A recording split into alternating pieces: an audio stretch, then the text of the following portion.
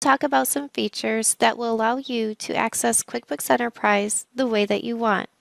As I mentioned before, QuickBooks Enterprise will allow you to scale from 1 to 30 simultaneous users. It will allow you to work in 2 company files at the same time. To access this feature, we will go to the file at the top of the screen.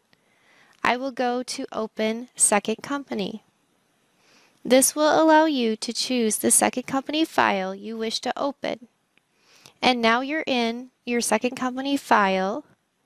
Both company files will show up on your taskbar, and you can easily toggle between each company file.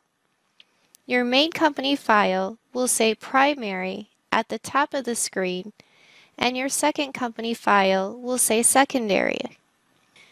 A lot of my clients even change the color scheme so that they can easily see the difference between each company file. QuickBooks Enterprise with hosting is an additional feature for you to have with QuickBooks Desktop Enterprise. The hosting offers protected anytime, anywhere, and on any device access to your data with hosting no matter where you are. Or if you're using a Mac, PC, or tablet, you can access your data. You get a reduced price for bundling QuickBooks Enterprise with hosting. Let me know if you want more information on pricing added to your quote for QuickBooks Enterprise hosting service. We also include a QuickBooks chat feature. This allows you to chat with coworkers that are logged onto the company file. It also allows the administrator to close users out of the company file.